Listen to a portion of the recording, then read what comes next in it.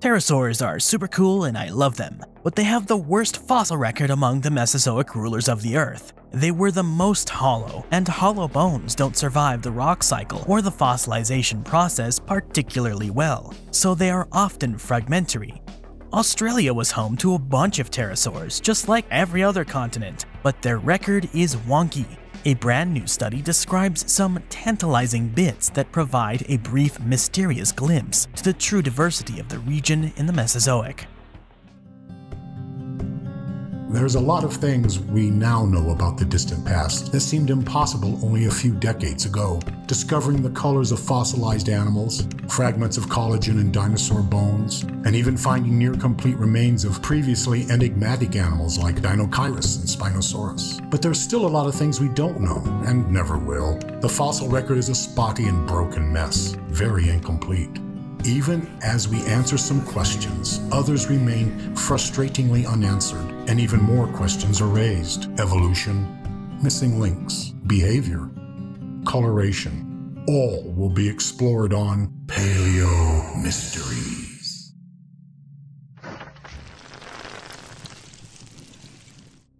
The paleontological record of Australia has been particularly interesting. There's a lot of Cenozoic stuff, but not a ton of Mesozoic stuff. Mesozoic stuff has been found there since people first started looking, but it was never like it is in other countries. The last half-century has continuously shed more light on the super bizarre Cretaceous fauna of the island continent. There were armored titanosaurs, swift meat-hook-carrying megaraptors, big-nosed ornithopods, swift-footed long-tailed dryosaur types, and the most ancient and isolated groups of ankylosaurs so far found. What about the flyers? The pterosaurs? Shouldn't they be less unusual on account of them flying? Well, the entire global pterosaur record isn't the best, and it's not great in Australia either, but stuff is still found. The known Australian pterosaur fossil record is pretty much currently restricted entirely to the Cretaceous period of Queensland, New South Wales, Western Australia, and Victoria. The majority of these remains come from Queensland thanks to the Eromanga Basin. So far, the ones found with enough remains to get a good description, name, and phylogenetic placement have been Mythonga, Ossidraco, Thapungaka, and Pterodraco. All of those are ornithochiriforms, which is pretty interesting. Those were the big sailing fellows with the long snouts capped by fronds of long pointy teeth and sometimes crests on the top, bottom, or both sides of the snout tips. Some anomalous bits have been found of some possible ctenochasmatoid pterosaurs, but nothing of the pteranodonts, ashtarchids, or anything else. On top of all that, most Australian pterosaur material is super fragmentary, which does not help scientists place them in an evolutionary tree. Despite this setback, it has been done, though definitely open to change if better stuff is found. Some more bits without names have been recovered from New South Wales, including my favorite type of fossil, opalized fossils. 2 opalized teeth were found in the Cenomanian-aged Grimmen Creek Formation and described in 2017. The team that described them figured they best matched the chompers of the Anhanguerians, a group of the ornithochiriforms I mentioned earlier and close relatives to many other Australian pterosaurs. Some of those named Australian pterosaurs I mentioned earlier are also tentatively Anhanguerians. 2 more semi-ambiguous pterosaur specimens have been uncovered from Western Australia. One is a fragmentary jaw of another crest-snouted sailor from the Cenomanian to the Coniacian-aged mole-capped greensand described in 2010, and the other is a chunk of ulna from the Maastrichtian-aged Miria Formation described in 1991.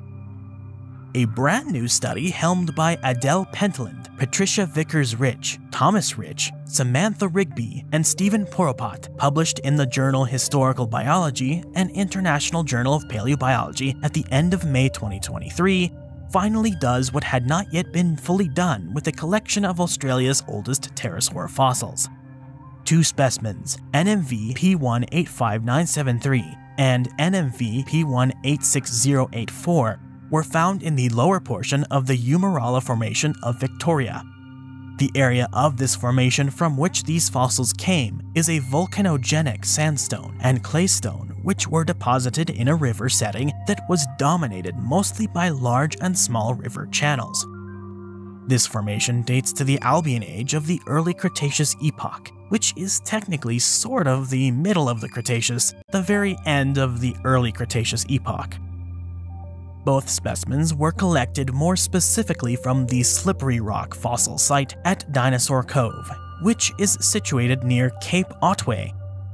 The first specimen, NMV P185973, was found all the way back in 1986, while the second specimen, NMV P186084, was found in 1989. Both are assumed to be from two different individuals due to a strong difference in size, even with both specimens being two separate parts of the body. The first specimen, NMV P185973, has been damaged since it was first found in the 80s and figured in 2000. Part of the lateral margin is now missing. This specimen is simply a fragmentary part of the pelvis, the part called a synsacrum. The second specimen, NMV P186084, has never been described in any way, but was mentioned in a technical article all the way back in 2018 and some books in 2000 and 2020. This specimen is simply a hand bone, a metacarpal. That's it. Both of these specimens were preserved in rocks that were at high latitudes at the time they were laid down. This is highly unusual for pterosaurs. The majority of pterosaur fossils, or most fossils for that matter, do not come from high latitudes. This may reflect the biology and ecology of the fossil organisms, or it may reflect how hard it is for biological material to survive, become buried, and fossilized in the mountains. The majority of the known high-latitude pterosaurs come from Antarctica. I feel like this is biased though, since Antarctica currently has the highest average elevation of all continents. But that's with ice, so maybe it wasn't as high, but it would have still been pretty high? I don't know. But like, there isn't as much variation going on there, so of course the pterosaurs from there would be found in high paleolatitudes, is all I'm trying to say. Could be wrong though. Those guys are represented mostly by earlier pterosaur groups, like Dimorphodontids and Rhamphorhynchids. There is also a pterodactyloid specimen known from the Cretaceous of Vega Island. There are some fossil trackways of pterosaurs from Cretaceous Alaska and Alberta. So these newly described pterosaur bits from Australia are further proof that these critters did live in higher latitudes as well. One last note here is that the authors of the new paper have interpreted the hand bone as that of a juvenile pterosaur. They are inferring this due to its size. There is no way to know for sure that this belongs to a juvenile other than cutting it open to do some histologic studies on the inside bits. They think it belonged to a juvenile based on size, since it is remarkably small when compared to the same bone of small-sized pterosaurs from the same time, but from different continents. It is possible it just belonged to a really small little critter, but the team think the most parsimonious answer here is that it was a youngin'. That's about it. They cannot be confidently attributed to any group of pterosaurs outside of generic pterosaur. Since the majority of the Australian pterosaur fossil record is of the crest-snouted Ornithochirus grade pterosaurs, it is most likely that these pieces also belong to these types of pterosaurs.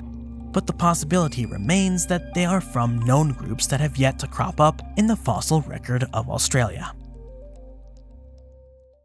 For more interesting stories about nature, the history of life, or what goes bump in the night, subscribe, like this video, drop a comment in the comment section below, and hit the bell icon to stay in the know with everything Edge. Thanks for watching.